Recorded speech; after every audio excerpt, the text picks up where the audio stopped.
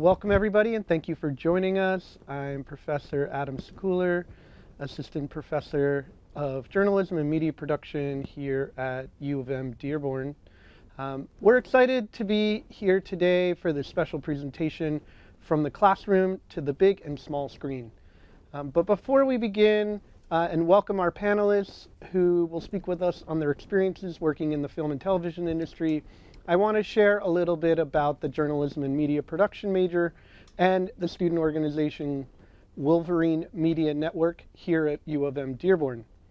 The recently rebranded journalism and media production program, formerly known as Journalism and Screen Studies, offers students studies in news and reporting, print and photojournalism, documentary, new media, and narrative and short filmmaking.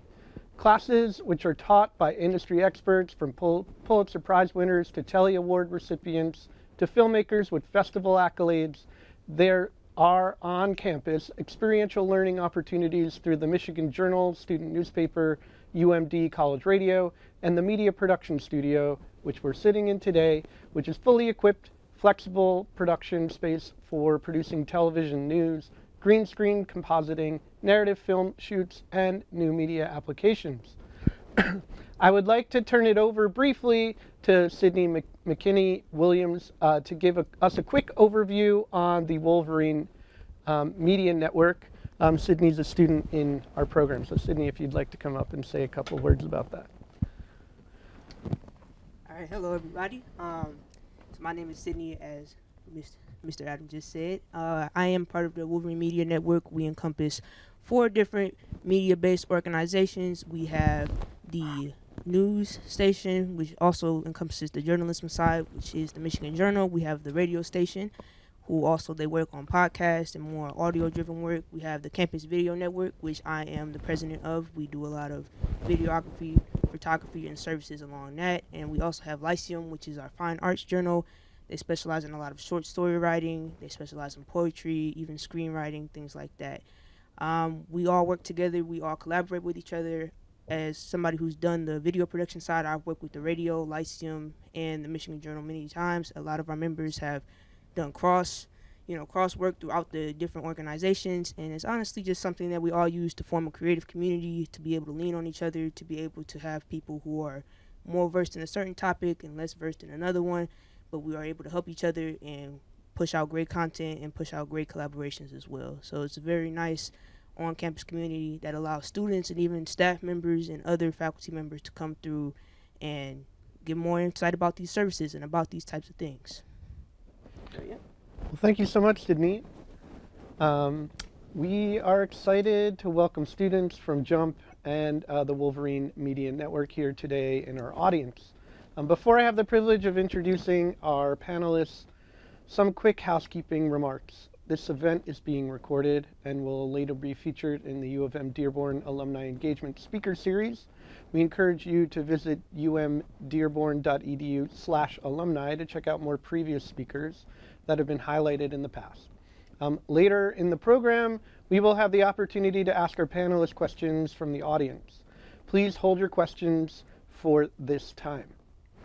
Now, without further ado, I'm honored to welcome our expert panel of UM-Dearborn alumni and our friends.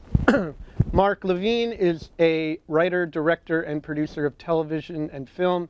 Mark has worked for 3 decades with his wife and partner, Jennifer Flackett. They are co-creators and executive producers of Netflix animated series Big Mouth and Human Resources. Their screenplay credits include Madeline, Journey to the Center of the Earth, Wimbledon, and The Atom Project. They wrote and directed the films Little Manhattan and Nim's Island, which starred Jodie Foster. Mark received his undergraduate degree from the University of Michigan in Ann Arbor. His father, Dr. Donald Levin, was a proud member of the UM-Dearborn faculty, and during his career at UM-Dearborn, he had spent an unprecedented 18 years as chair of the Department of Behavioral Science in the College of Arts, Science, and Lectures. Please welcome Mark. Hi, thank you. Pleasure to be here. Oberstaedt Abele is an entertainment marketing executive with 2 decades of film studio experience and currently works at the Walt Disney Company. During her time at the as a marketing strategy lead at both New Line Cinema and 20th Century Fox, she oversaw the home entertainment campaigns for a diverse slate of films and franchises, including the Lord of the Rings trilogy, Austin Powers, A Nightmare on Elm Street, The Notebook, Hairspray, The Sound of Music, Avatar, Titanic, 007 James Bond, and Star Wars.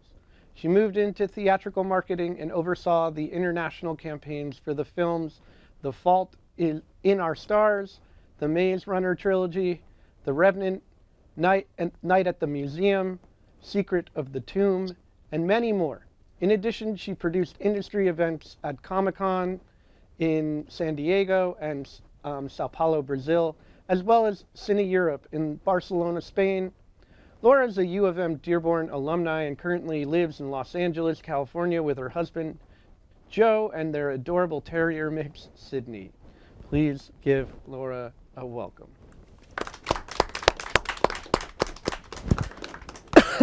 Demian Resnick is a 25-year veteran of the film and television industry. He began his career primarily in the location department, including as a New York-based location manager for 16 years, on productions including Cloverfield, Morning Glory, The Super 8, Leftovers, Mr. Robot, and since 2015 he has worked as a unit production manager and producer in scripted television and feature films. His credits include Marvel's Luke Cage, Hightown Harlem, and Rami, as well as the recently released Apple feature film Sharper and the upcoming untitled John Watts project. Demian is a native New Yorker and lives in Manhattan with his wife, Dr. Meredith Resnick, a U of M-Dearborn alumni. They have 3 children and 2 dogs. And please give Demian a warm welcome.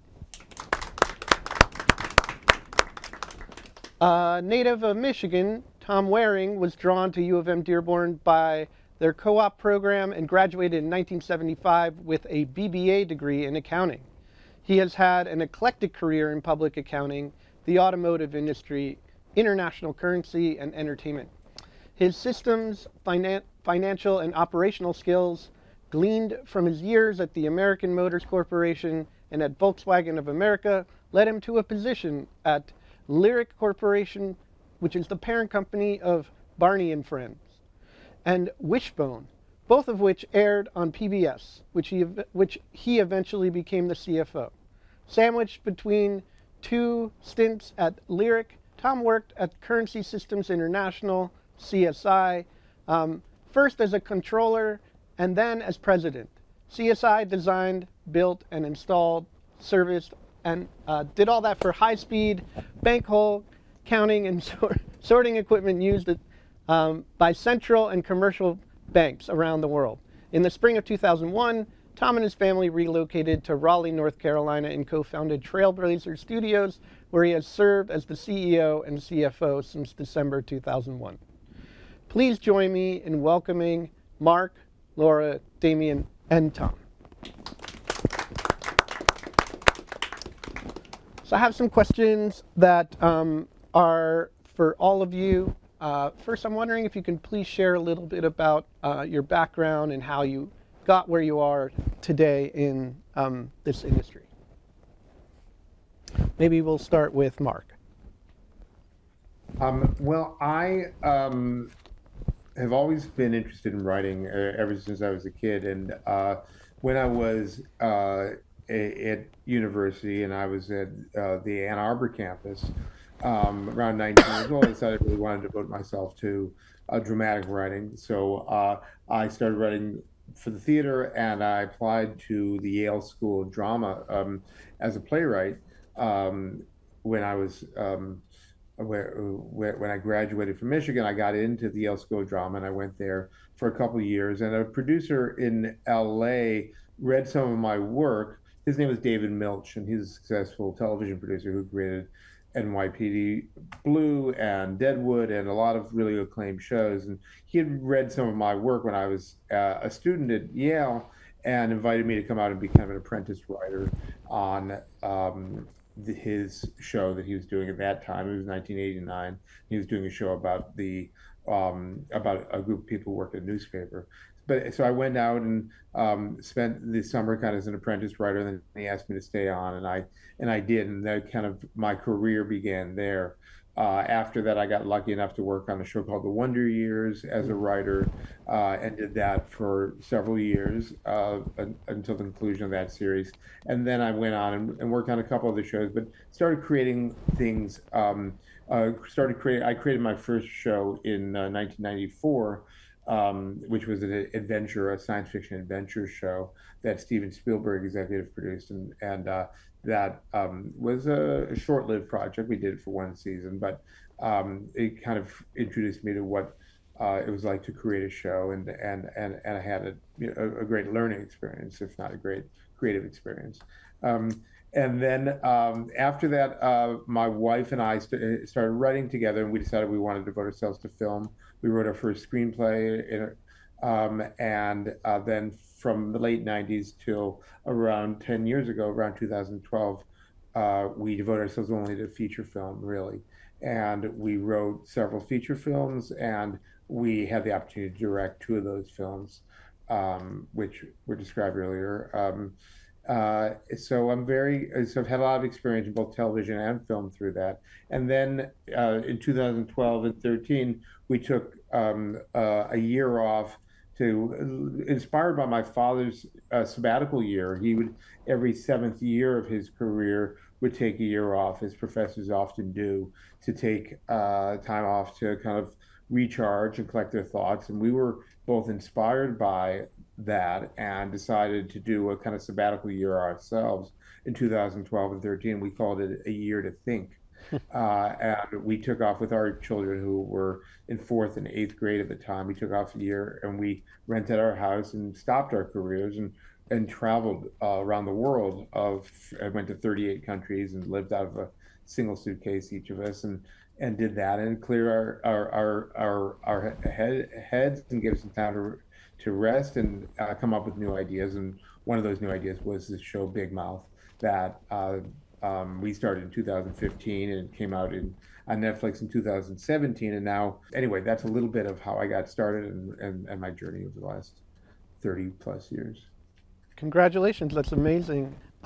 Maybe Laura, you want to share a little bit about how you got started as well? Sure. I had always sort of leaned towards being in marketing of some sort. I knew I wanted to work on a project or a product that was really interesting to me. I wasn't quite sure how to get there. As it turns out, I did join WUMD when I was in college, and I got to a program director spot. And I used to deal with all of the labels and their marketing teams, and I kind of knew that's what I wanted to do. And so I finished school and I moved to the East Coast immediately. I had an opportunity to work for one of the companies I dealt with at UMD, and kind of realized within a year that I was in the right mall but the wrong store. Like, the music business wasn't going to be a good fit for me for the long term, and all the jobs that I wanted were in LA. So I knew that maybe movies or TV was where I was more interested in. So I won't bore you with the whole journey, but eventually I got myself out to LA. I didn't have any connections, so I went to a placement agency, and I got placed at the Jim Henson Company, which was really exciting for me. I mean, I was born in the 70s and grew up in the 80s, so the Muppets are a really big deal, and meeting the Henson family and doing that job, but it was in HR. So I did that job for about a year, and my boss, being in HR, gets, this shows you how old it is, faxes all the time of people who are looking for jobs to fill, connections that she has all over the industry. And this marketing job came through at a studio called New Line Cinema, and I was perfect for it. So I mustered up the courage to ask her if she'd recommend me for it. And she did, and that changed everything. I got into marketing. It was in home entertainment marketing. So I'm like, I'll be here for 2 years and I'll go into theatrical marketing because that's the dream, right? And so I spent 10 years in home entertainment. But it was the single best 10 years of experience I've ever had in my life. It still ranks as my top job. Working at a small studio I work at the biggest studio now. So working at a small studio affords you a lot of opportunity to grow in a lot of different ways and get a lot of different experience. I was extremely well-rounded marketing person when I left New Line. So I wouldn't have never left New Line if I'm being honest, but New Line merged into Warner Brothers. And so me and my whole department were released back out into the wild. I got a job at 20th Century Fox in home entertainment again, of course, but I had dreamed to move over to theatrical, and they had a really great theatrical program. I also learned international marketing at this point. So it's a really big part of the industry. So it was really great to kind of get in there and learn that really well. I got the job in theatrical, so I did that for several years. All the time during my career, I always was doing events. It always just kept finding me, I always say. And so the fact that I had events is what got me the job in theatrical. I did theatrical strategy for quite a while, but I was also doing events on the side.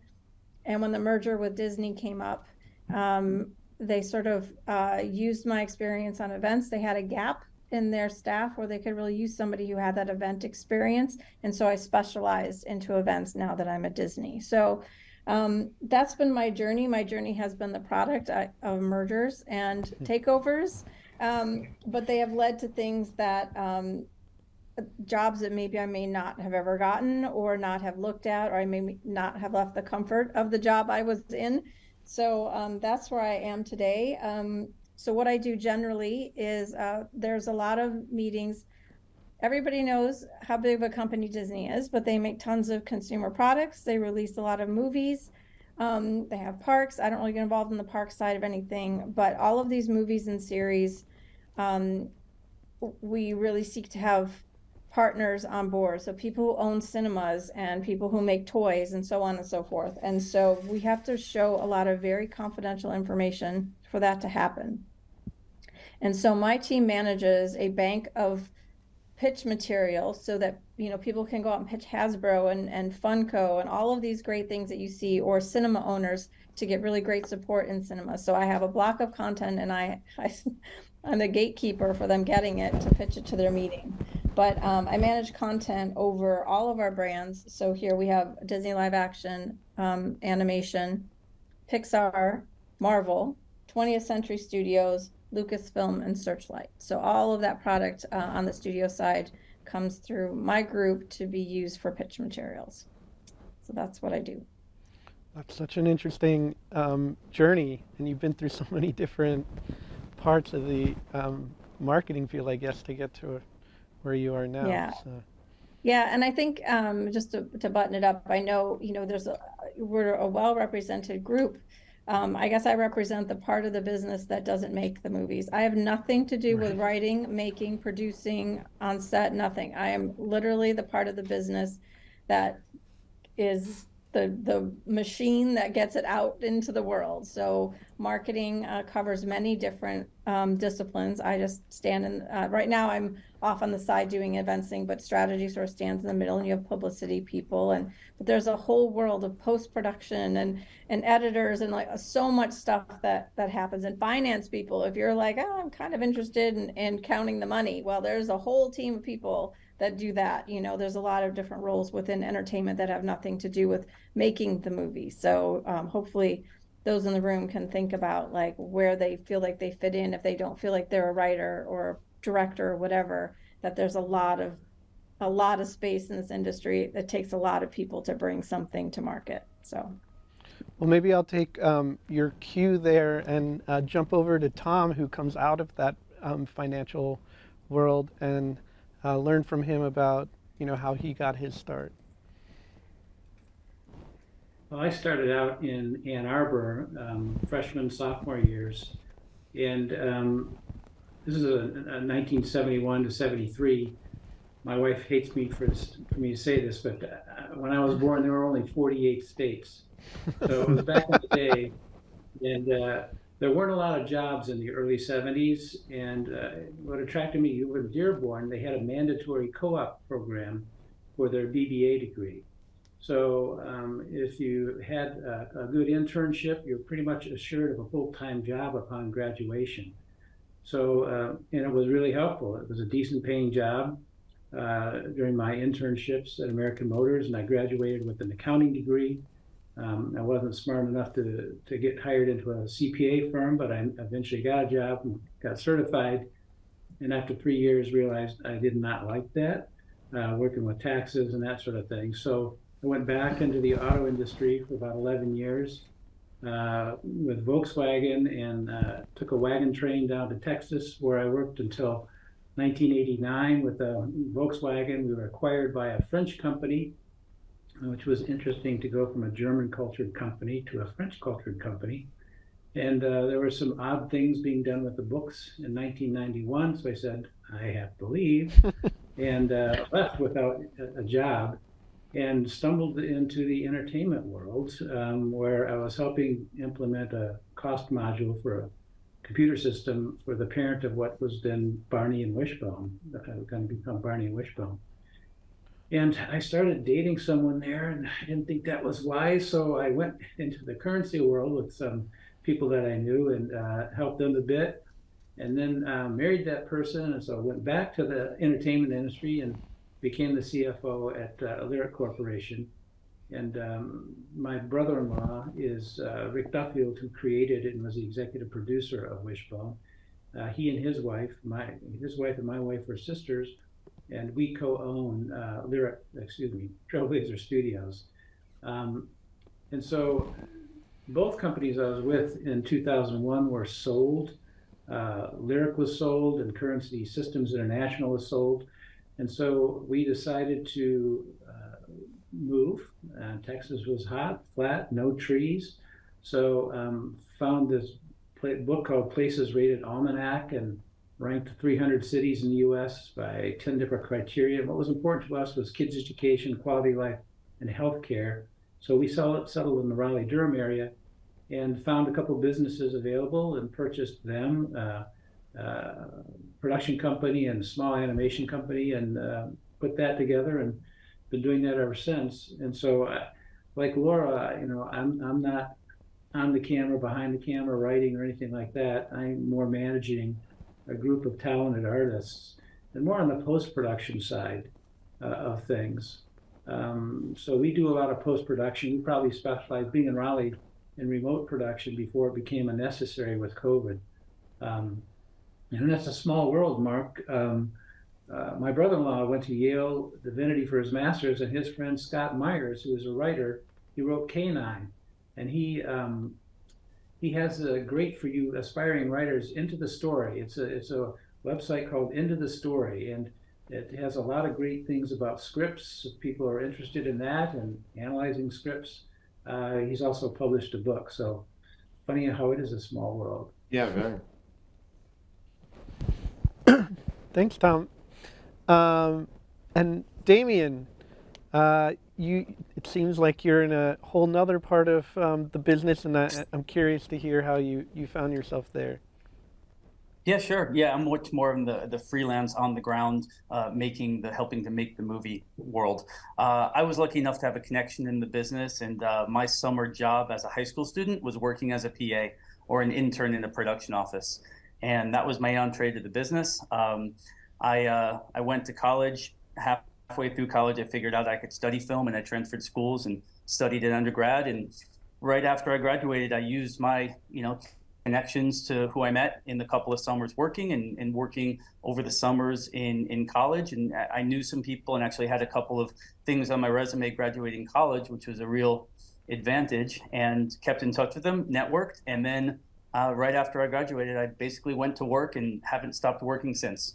And in the freelance world, it's really all about that. It's about working hard, taking any opportunity that comes your way, and working your way up, and learning as you're earning at the same time. And that was my route, and still is, very much so. The route's not over.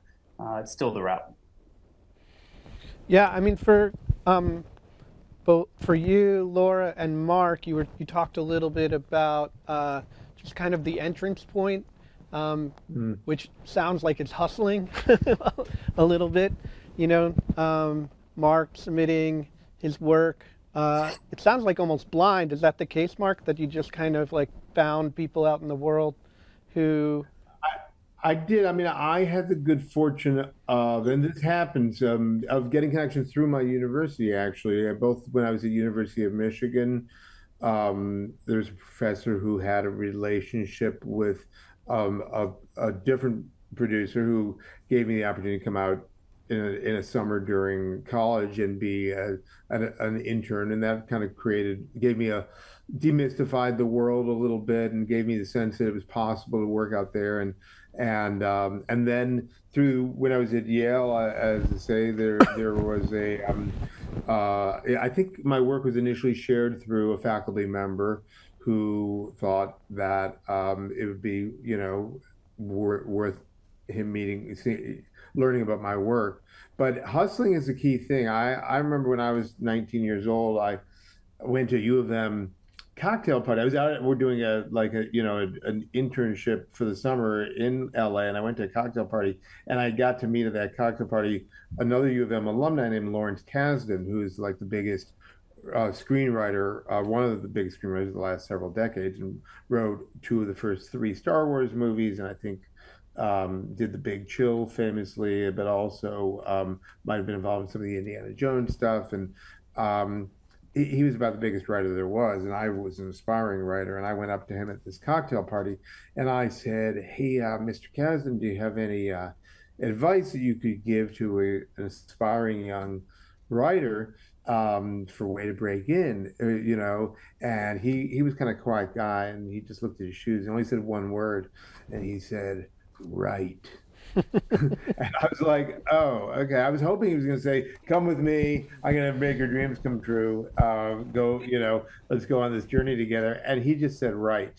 Of course, even though at the time I didn't know the importance of that advice, but for me, my journey it was essential because I just had a dream. I didn't have the material at the time, so I had to go, and each day still have to go, put my head down and stare at the blank page and come up with stories and ideas. And that's, the hustle in a way. You're hustling, you win once you've written, but you gotta write first and creating. And now the word actually, isn't just write, it's create, because you have so many opportunities to create things.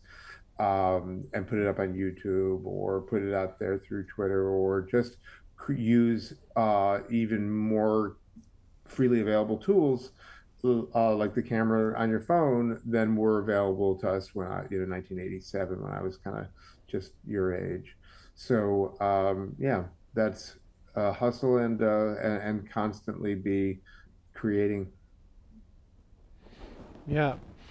And Laura, it sounds like you kind of found like a headhunting group who you worked with. What was that like? Yeah, I was entry level, and so it was like a placement agency. There's always temps that are needed in studios when people are away or they don't have a headcount to add a new job, but they need the help. So this particular agency, and I would have to dig deep to find the name of them, but they specialize in placing at entertainment companies. So I did a whole battery of tests to show what skills I had on Microsoft Office, and they had a placement at the Jim Henson Company because my background up to that point, the work that I did to make money while I was going to school was working at a human resources agency. And so they liked my background. So I worked in an HR department, and I sorted resumes, which at the Jim Henson Company is amazing. All the people who want to be creative and puppeteers, like it was kind of just a joy to open up all of those resumes and sort through them. But it was a very admin job, and my boss was terrific. She and I hit it off well, and she asked me what I wanted to do, and I said I really would like to get into marketing, and she said, "Okay, I'll take that into account." But she liked my HR background, and she gave me challenging projects to do. So, I mean, I guess my advice there is that you get in, you do the job you have, and you do it well, because it's all about who you're going to meet, and that person is going to get you to the next place more often than not. And so, I made good connections within that company. And like I said, she knew a lot of people. She was in HR. She knew a lot of people. And so knowing her, she got me to my next job because the boss I had after that was a good friend of hers, somebody that she worked at Warner Brothers for many years previously. And so every job that I've gotten since that job, getting into that agency, has been through somebody I know. And interestingly, one piece of advice I always give, it's like, it's not my friends even. You know, I have friends that I adore who would help me get a job if I needed it, but they don't always have a job.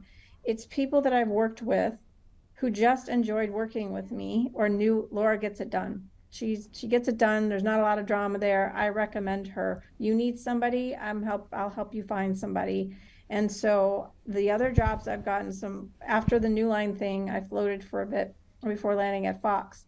And you know, like the president of my division had put me up for this consulting job, and it wasn't a great fit, but it was something that kept me busy in the interim. And I met some really interesting people there who I ended up connecting with after the fact when I got into Fox, because it was an animation studio and we actually were working with that animation studio on something else. So you just constantly keep running into the same people over and over again. But the person who recommended me for the job at at Fox, was somebody that I worked with at New Line. I didn't even know, like, we were in competition a little bit, so would never expect him to be the one to recommend me, and he did. And we're friends to this day. He's like 6 offices down from me at Disney now. He went through the merger as well. So, you know, it's those types of things. The people that have reached out to me for other jobs since then, you know, it's a rare occasion that I will submit a resume for a job. When we're going through the merger, I'm not going to lie, I absolutely looked for other jobs because you never know what the outcome of a merger is going to be. And so it is a rare occasion when I just send a resume based on a posting online that I get even a call, even if my skills match perfectly.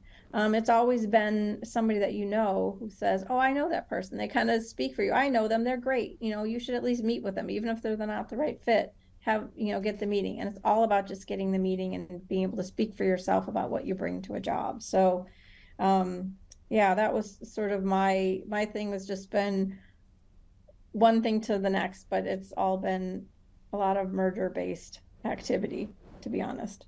Yeah, that's interesting.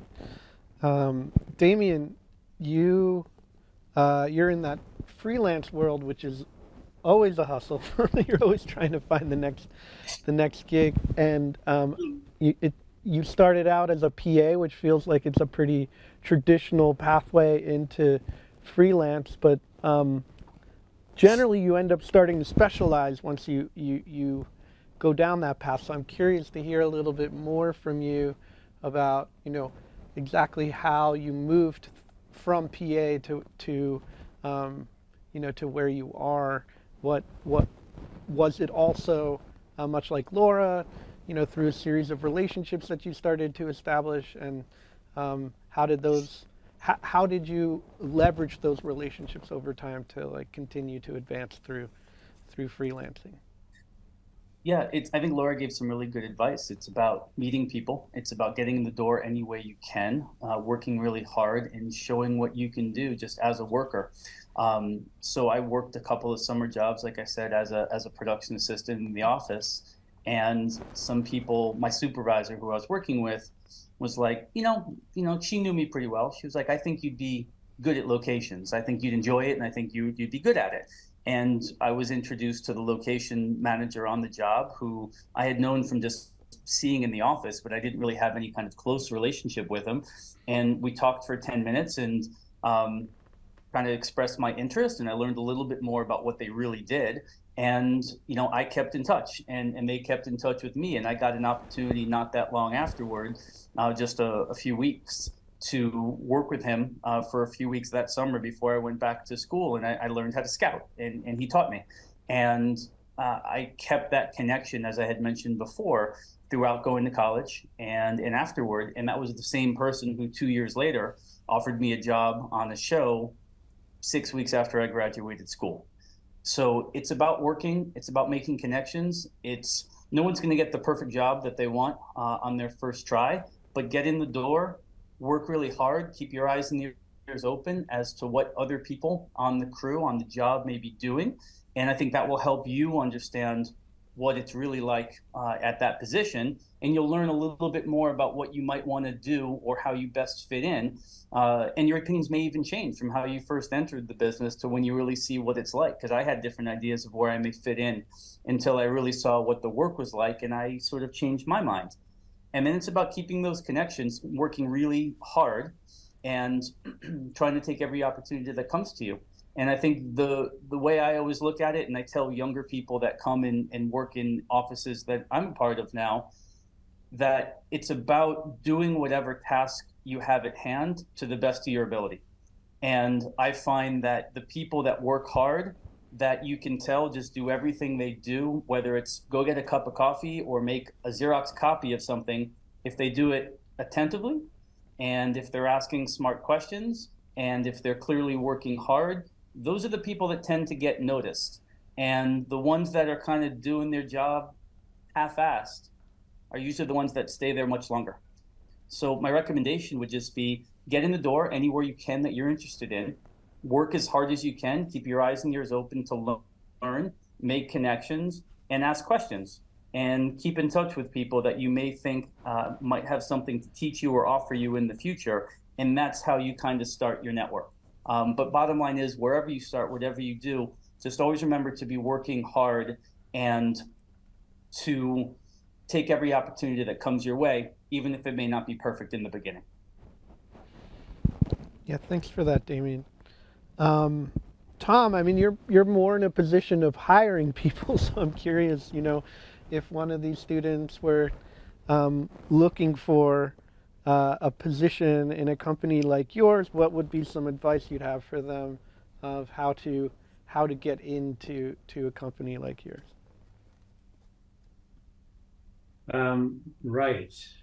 No. Combination of what Demian said, do whatever freelance jobs you can get, and get some experience. And he laid it out pretty well. And I work with some nice people, talented, and there's one expression I like, the production guy says, is if you're on time, you're late. And do your job, and when you're done with that job, and you have time, go ask to do some more. Go ask, what can I do? What can I help? So those are the things that get you noticed, like Demian said. If you can find an internship somewhere, that would be great. Do stuff on your own with friends. Build a reel if that's what you want to have. But there are different types of positions out there. I come up as a bean counter, and but I enjoy seeing what's going on with the editors. We've got a lot of offline editors, online editors, music people, music rights licensing, soundstage stuff, live action shoots, animation, podcasts. There's all kinds of opportunities if you're not going to be on the screen to get into the industry. I happen to be in a profession that's very portable, and so I could be working someplace making widgets, but this is a lot more fun on the creative side of it.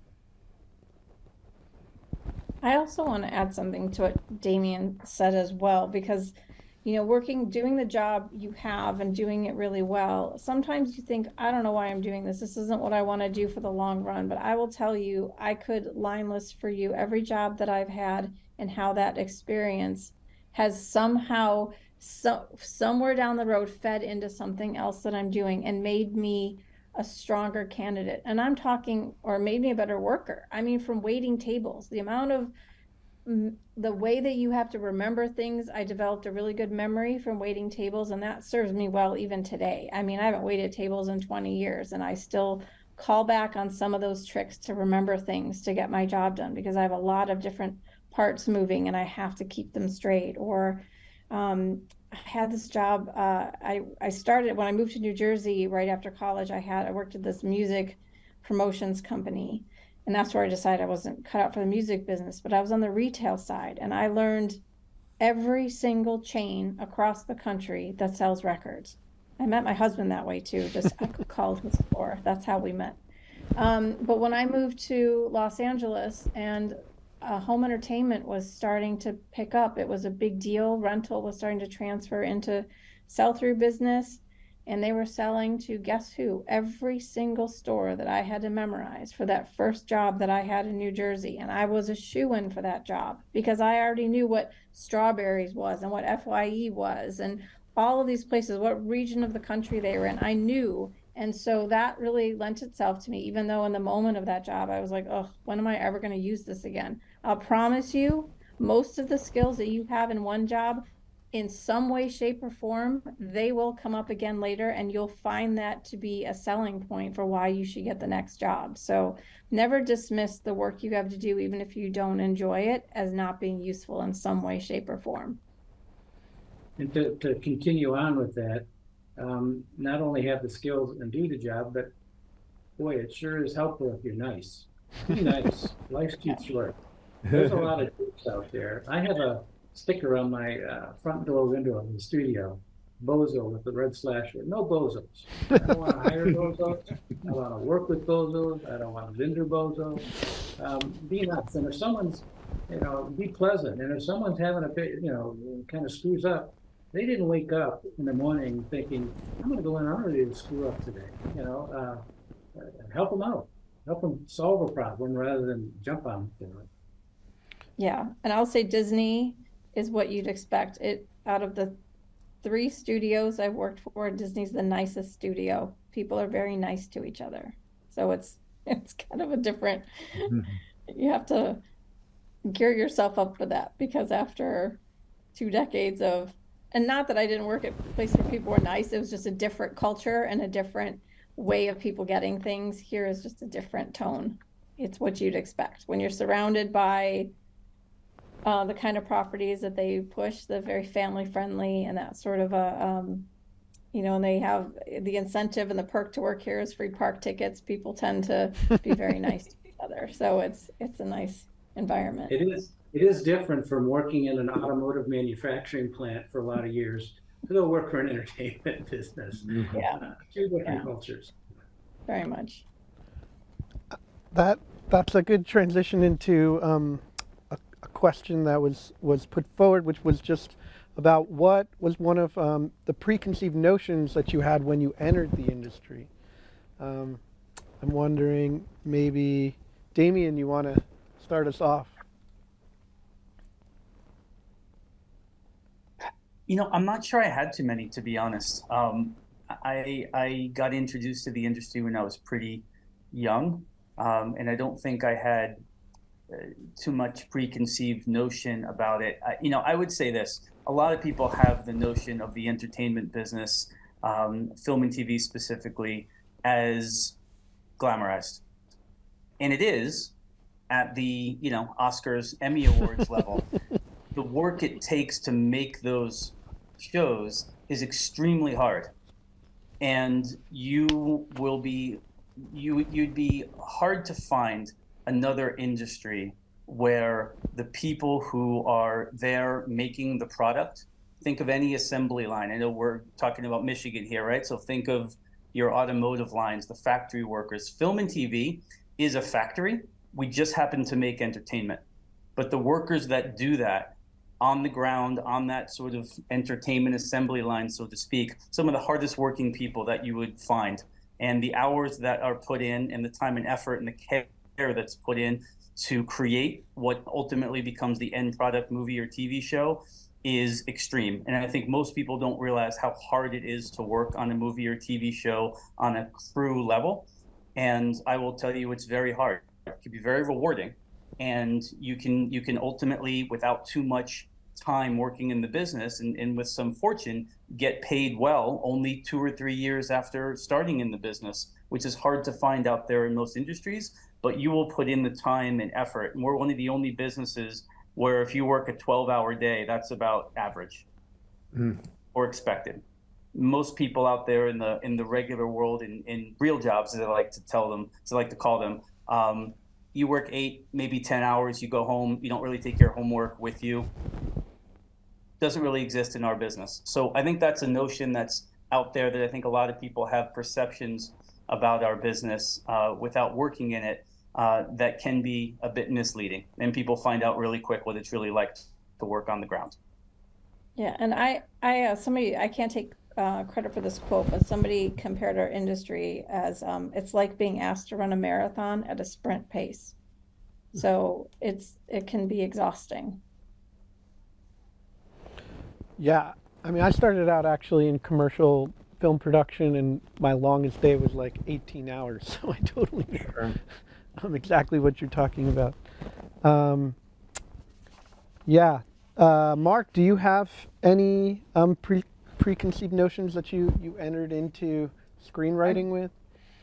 It's interesting because I did get started relatively young as well, but I think that I kind of felt it was impenetrable in a way, and that it was a hard thing to enter, and that it was someone else that did this, and it wasn't, um, and having internships and taking advantage of those early opportunities, even if I had to have another side job just to kind of afford to be able to do that internship early on, it was essential to not only creating opportunity but demystifying and changing the notion of the fact that, oh yeah, these are real people just like me who are doing this, and they're no more or less qualified than I might be. So just getting exposure to it in whatever way you can is the best way to demystify it. And we have people now, when we hire young people, we we do look for people who are smart and always willing to say, well, is there anything else I can do? Because can I, the person who says, what else can I do? Instead of just doing the bare minimum, but stepping forward, that person will always advance and always have a job if they're nice, if they're, if they've got a decent personality where you don't mind having them around, and if they, on top of that, say, what else can I do? Those words will take you a very long way in terms of getting hired and rehired for years. Yeah, and I imagine, Mark, especially with with Big Mouth and human resources, that there's like a process to get into, let's say, the writer's room on a show like that. Can you tell us a little bit about that? Yeah, our writers, we have a few different paths that people follow to get into the writer's room.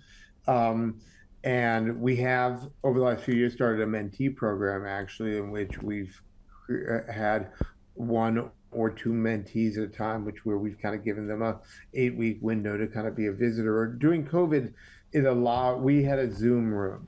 So there was no limit on the physical capacity of the room to include someone who might have their camera turned off and being able to observe how we work. And next week we're going back in person, so we're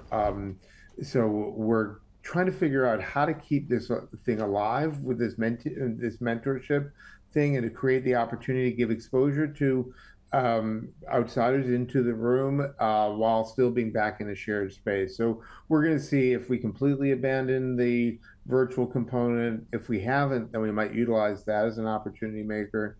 But a lot of the people in the room, they work their way up through being at the entry level position, which is also where Demian started at the PA level, the production assistant.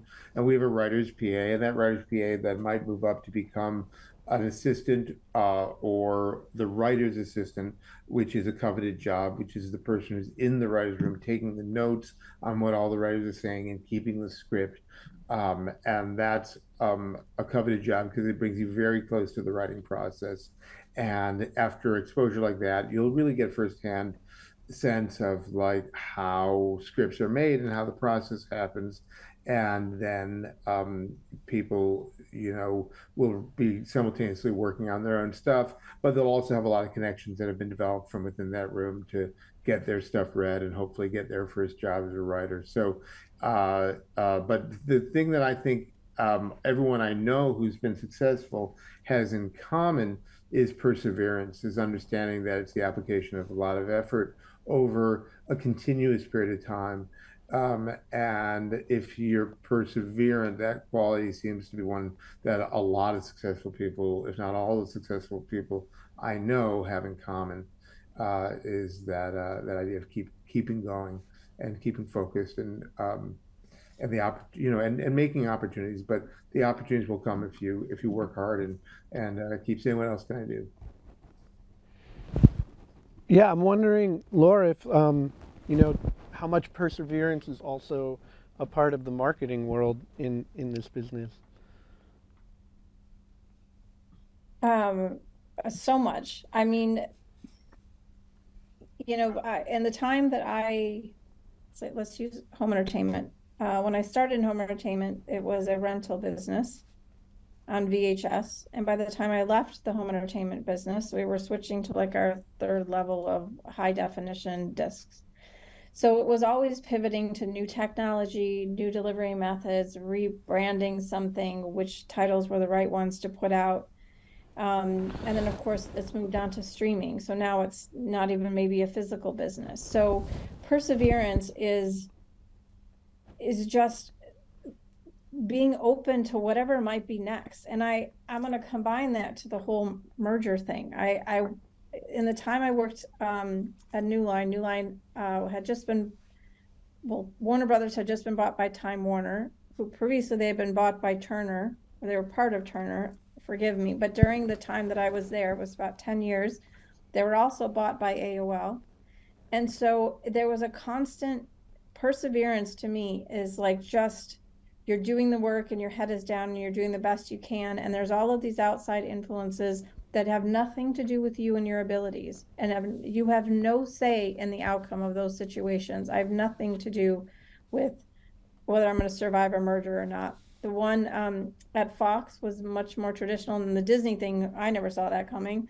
So that was a very long drawn out period. And that was a very difficult time. But it was like, okay, if I applied for a job, I'd apply at Disney. I certainly hope they keep me. And pitching yourself as somebody who they could keep. So the perseverance is really just about staying with it, doing your best work, even in the most difficult situations, putting yourself out there. And I think one thing that I learned, at 20th Century Fox, it should have been branded over the head, was like over the doorway, was don't take things personally. And that was one place that I really learned that lesson, is that, a lot of times people are just trying to get through their own day, right? And nobody means anything personally by it. And so you just focus on the work, you focus on getting things done. Things are out of your control, things are going to happen, and you just have to learn to pivot and stay with it and figure out new ways to get old things done. I find that I got to a point in my career where I was feeling like it was when I was in home entertainment at Fox, and I knew I wasn't being challenged anymore, but I felt stuck and I couldn't answer that question. One thing I did was I signed up for improv classes at the Groundlings. I am not good at improv. It is not, like, being a comedian or in that capacity is not my future, but I knew I needed something to help me think on my feet. And I took that class. I ended up loving it. I wasn't good at it, but I loved it. And I took 3 or 4 workshops. You didn't have to do that. Like, you didn't have to audition at that point to be a real person that does improv for a living. And I took those workshops because I just needed to get back to a place where I could be nimble and I could, be in a meeting and something could happen unexpected and I could jump, I could pivot to something else and be creative. So I think that this is an industry that's always changing, whether it's the technology, whether it's, from a writing standpoint, there are different types of shows. Something pops and all of a sudden everybody wants this type of show, or, nobody's watching this type of a show until they are.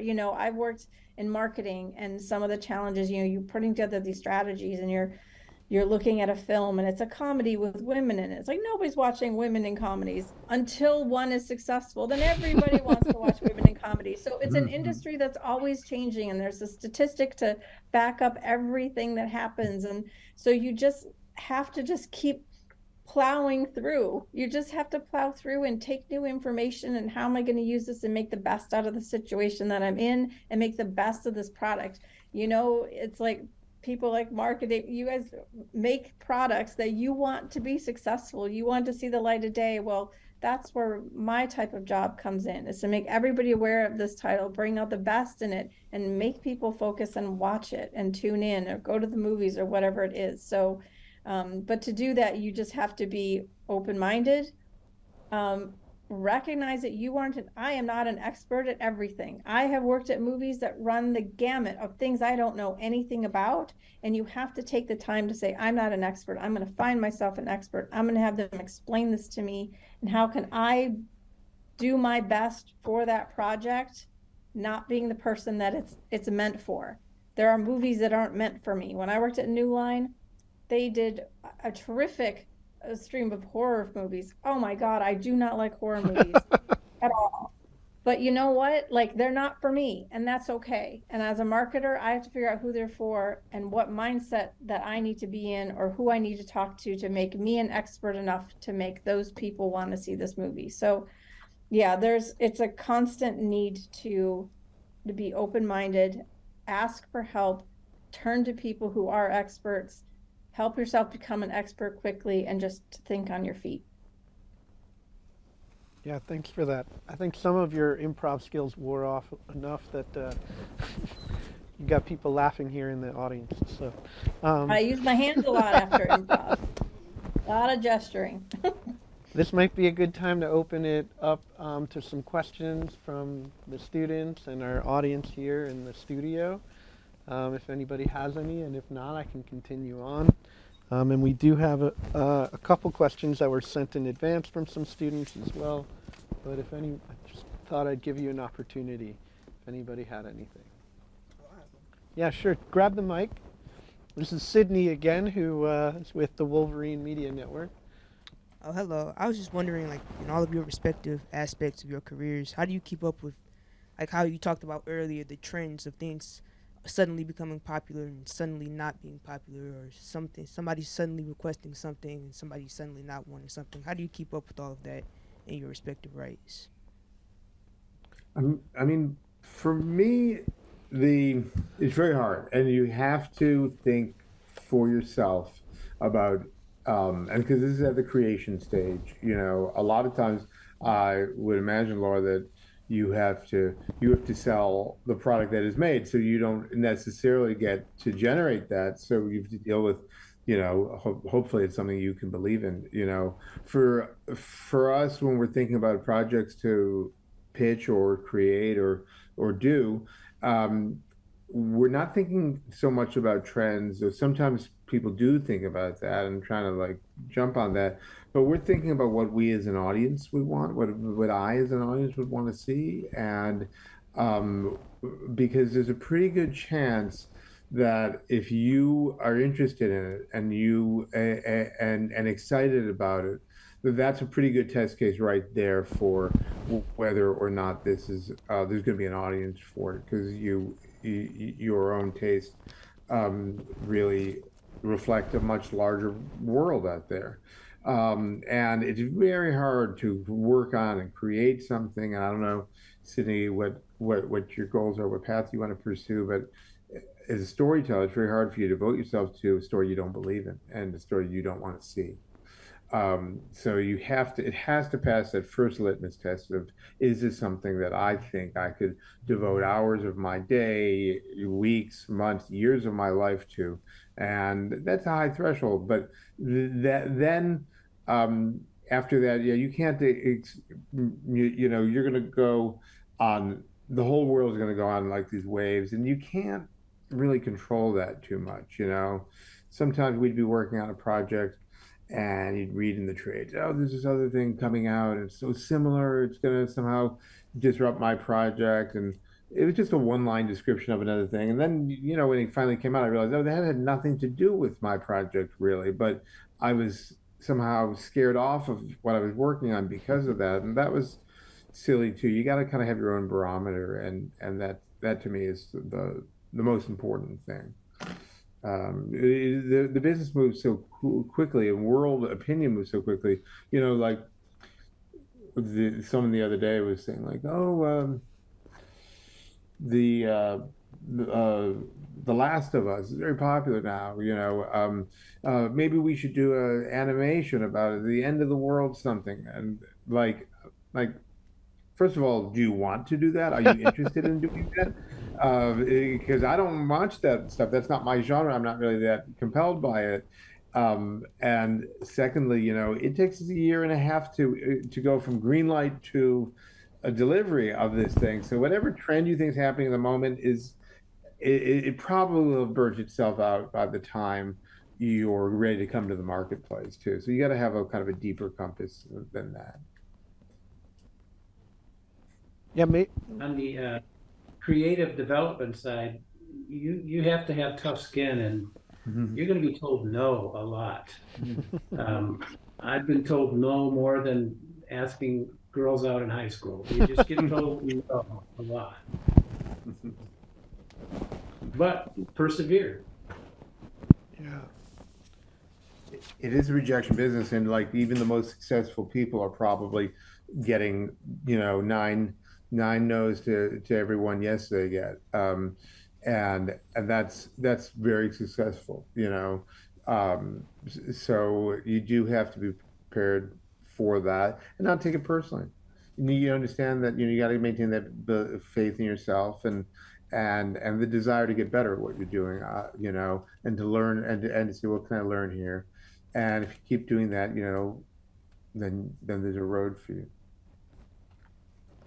If I may address this from a technology standpoint, the zeitgeist of what people are looking for out there in the world, technology side of things, there are conferences, NAB, the latest and greatest in HD, virtual production, plugging into that network to go to those things every year, you can keep abreast of what's going on in that world.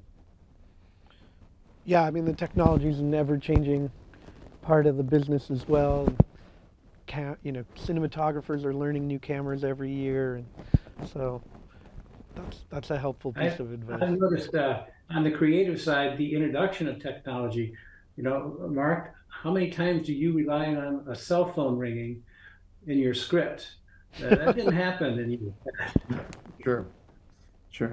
Or a text exchange during the course of the story, But, at the heart of it too, you're trading in things that are just timeless human emotions, the want to find love, or to not be alone tonight, or to make money, or whatever those things are that are timeless. And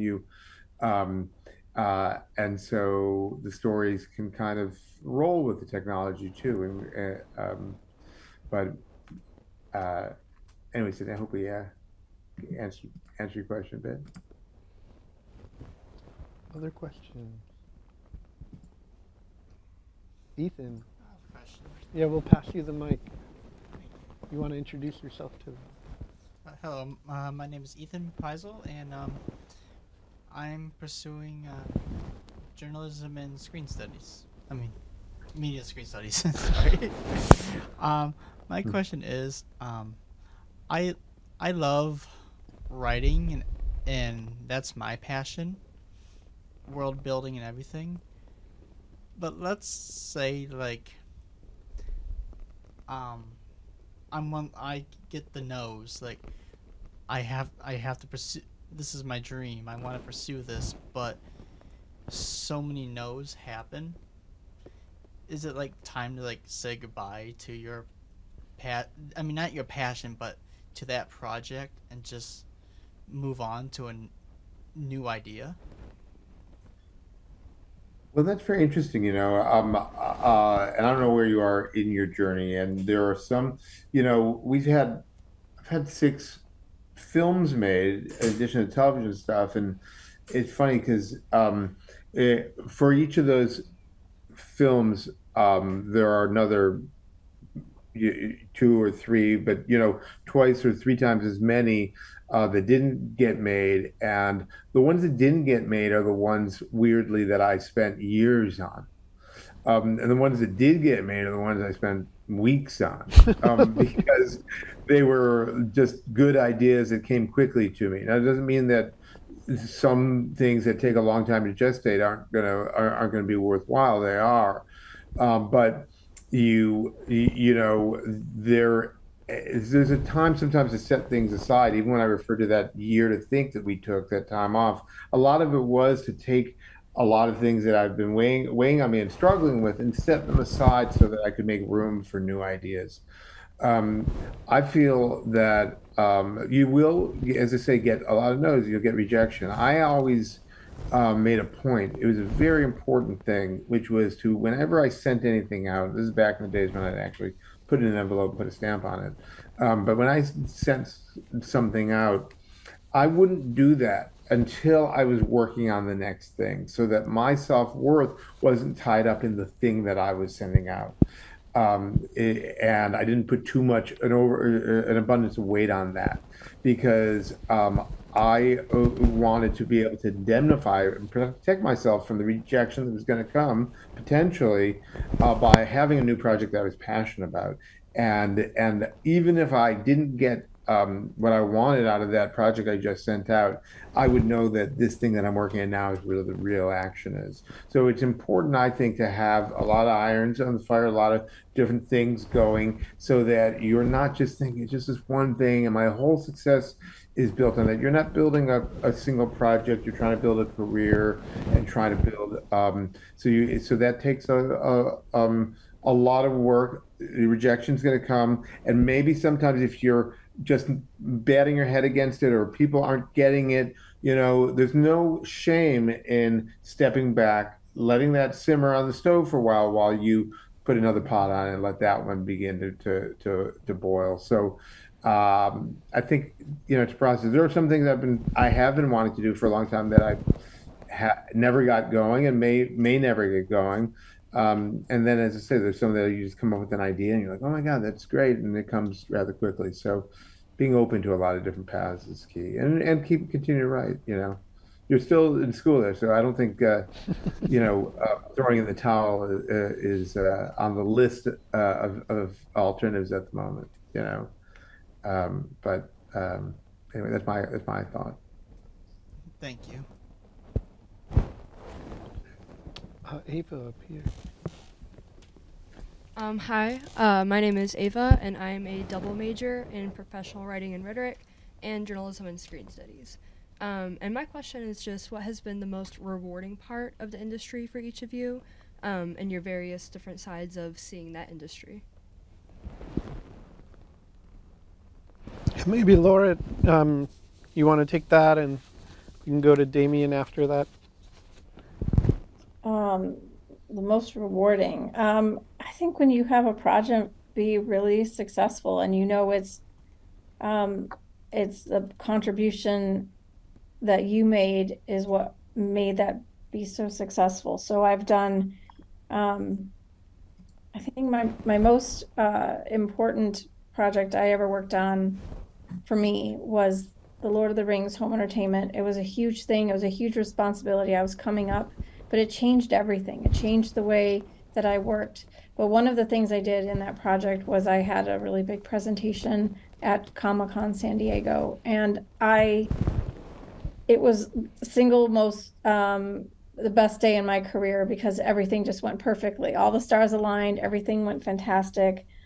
And so I think anytime you can feel like you contributed to something and you were part of its success, there's no feeling like it. That's how you sort of gets you through to the next thing. And then you have another project and there's something else about it that really resonates with you, and you get, another win, something else goes really perfectly, and you're like, I did that. I'm responsible for the success of this project. I think those are the things that make it most rewarding.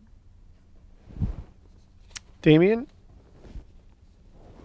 I think working on a project that's successful is great, but I'll go a different way than what Laura said. And some of my greatest pride and joy from a project is actually the relationships that I have with people that I work with on it, and the work we do together. Because a lot of the work that I do on my level, it'll affect what goes on the screen, but my work and how much I enjoy it and the team around me, and I think how well we do, we can do an amazing job. The product that we're working on may not be a great movie or show in the end, but we could do amazing work. And so I tell people that the pride to take is about the work that you do and the relationships that you make with the people who you go on this journey with on a particular project, because we will be working together more than we will see our families and friends when we're working on jobs. So that's a lot of, I have a lot of pride in that. And I have a lot of pride in people that I worked with who worked for me as assistants. And as I came up in the business, they came up with me, and now they're, running their own shows and they're full-fledged department heads. And I feel like I help mentor them and help mentor their careers a little bit. And I personally get a lot of pride in that. So those things are what's important to me. And some of the best jobs I've worked on have not been good movies.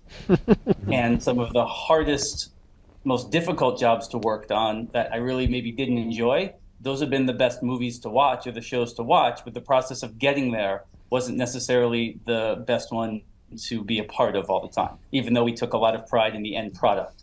So I try to have people, especially people who aren't right at the camera, who aren't directly seeing the effect of their work and how that translates to on the screen, to take pride in the work that they do, in the accomplishments that we have on our tasks at hand, and not get too tied up in what happens in the final product a year from now when it comes out in the movie theaters or on the TV screen. Does that make sense? Yeah. Yeah.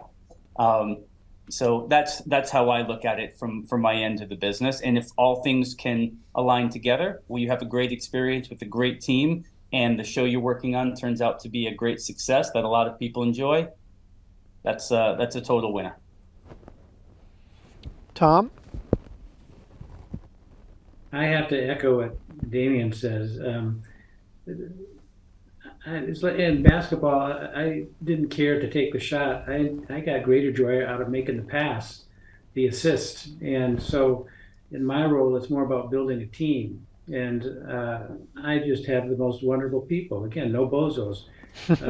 My president, senior VP of post, senior VP of sound, they've been with me for 20 years. Just wonderful people, and they help build the business. So I take a lot of joy in that. There's another project it might open your eyes to different careers. I helped launch an original musical in Assisi, Italy, called Francesco Il Musico. After the earthquake there, I had to help rebuild the theater. It was written by Vincenzo Ciurami. He co-wrote Life is Beautiful with Roberto Benigni. The sets were Dante Ferretti. The costumes were Gabriele Pascucci. The music was Benoit Jutras, Cirque du Soleil.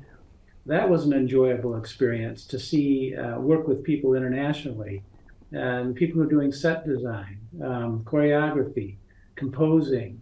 There's all different avenues in this entertainment industry for you to explore and see if it strikes a chord with you. Mark? My best experience, I mean, I echo a lot of the other panelists' thoughts about building a team and mentoring people. And we have many employees who've been with us for 10 and 20 years, which is amazing.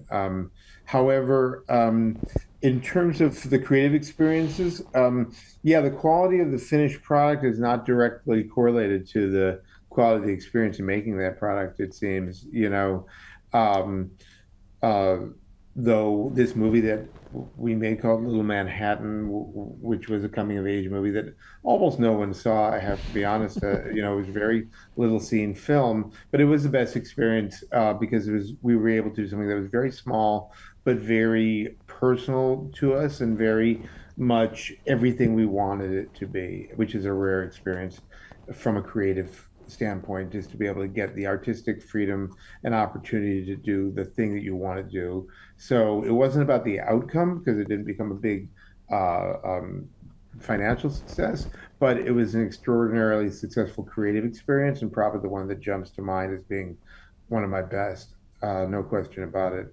Big Mouth has similarly been a great experience. It's been a very good creative experience. Really, we were blessed to be at Netflix at a time when they were really just starting out and giving a great deal of creative freedom to storytellers. so we could do all the stuff that, you couldn't believe that people are allowed to do.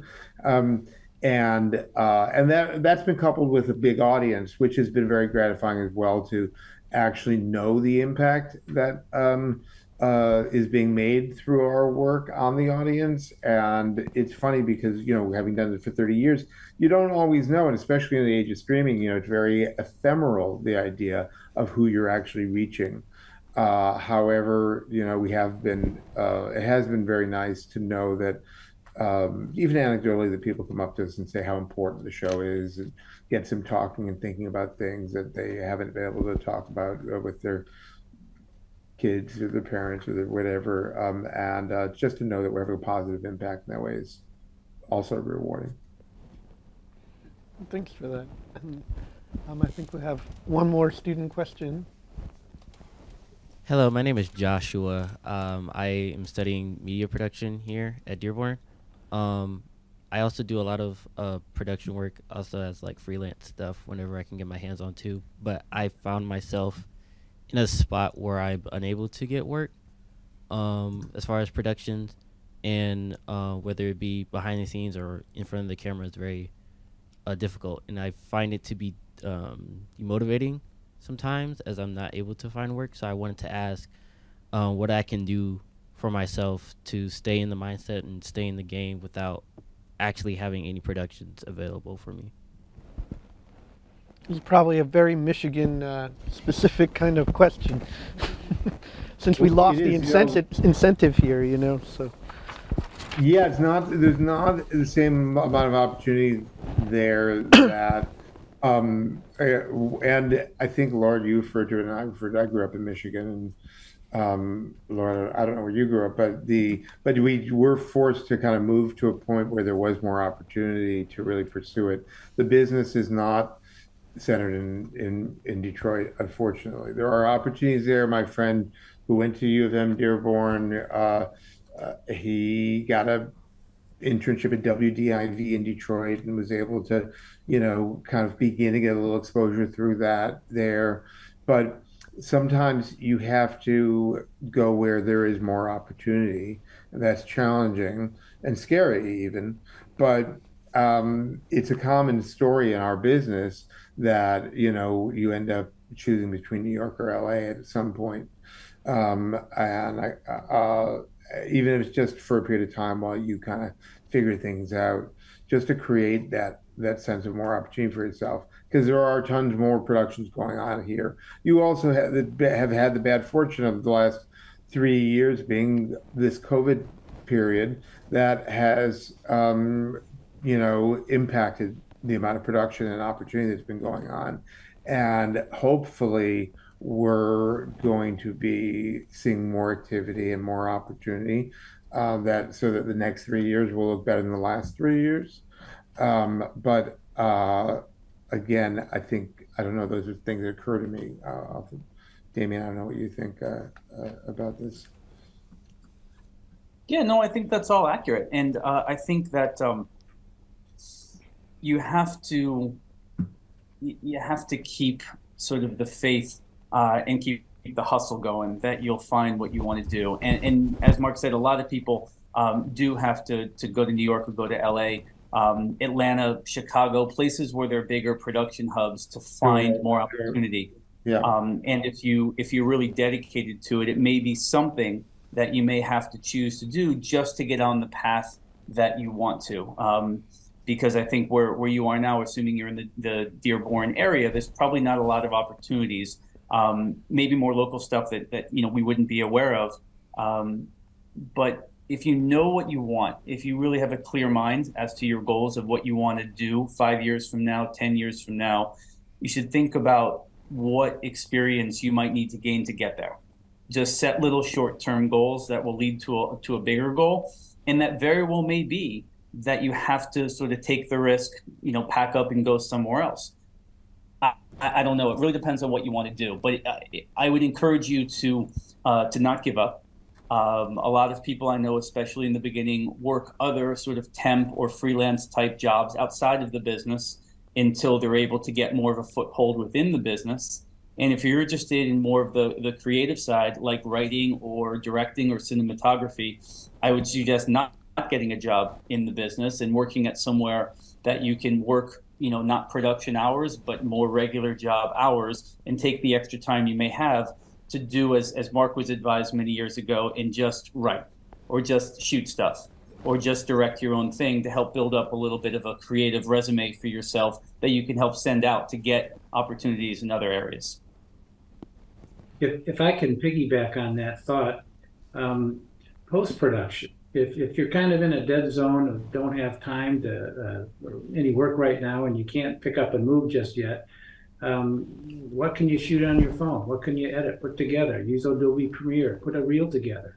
There are projects that you can do yourself to build your own reel from a post-production standpoint that could get attention somewhere down the road.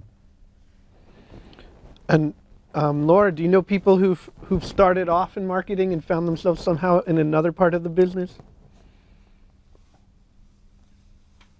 Oh, wow, that's a good question. Yeah, I've definitely had people who, yeah, actually, I had to think about the people that I know.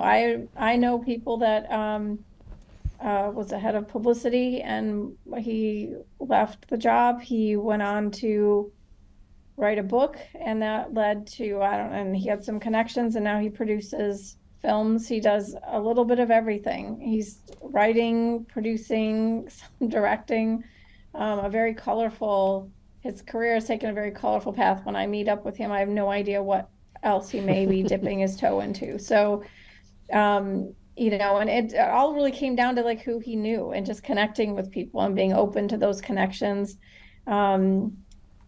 Yeah, a lot of people have moved on from being in certain jobs, just even switching companies, going into something more like into Apple or Amazon and finding like a different area of the business that they're interested in. I think it's by getting experience and getting doing what you have to do when you're not getting exactly what you want. You do those jobs to fill in the time. It could enlighten you to like a whole new like a career path or something that you enjoy even more than what you thought you wanted to do. I think that's one thing that is just, as much as you could be laser focused on what you want to do, is being honest with yourself that when you're doing that or you're doing other things, like, where am I really leaning? What is it that's calling me? And even if you think that you don't want it, like, events came to me. Events kept coming to me. I've been strategy my whole career, and events, somehow it just kept ending up in my job description. I have no idea how, whether it was by choice or not. And so now that's what I do all the time. So it's just something like, there's the things that you go seeking, and they're the things that find you. So I think that, how you can fill your time with other things that are just more learning experiences, you just never know. Is there a film office in Detroit still? I mean, is that an opportunity? I don't know. I'm not very good at those types of things, but I didn't know if that's an opportunity to find work. It is a good question you ask, and I am so new to this. I literally moved here in August, so I'm brand new to the area. But I'm sure there is. I have a good handful of connections that, as far as like job opportunities I've run into, they recently had like a production office panel similar to this in downtown Detroit, where I met a handful of people. I actually met someone from LA that was based from Michigan that moved out to LA. Really great friends with them. It's just, I think, again, it's just a very harder opportunity or business here in Michigan than it is in LA and New York.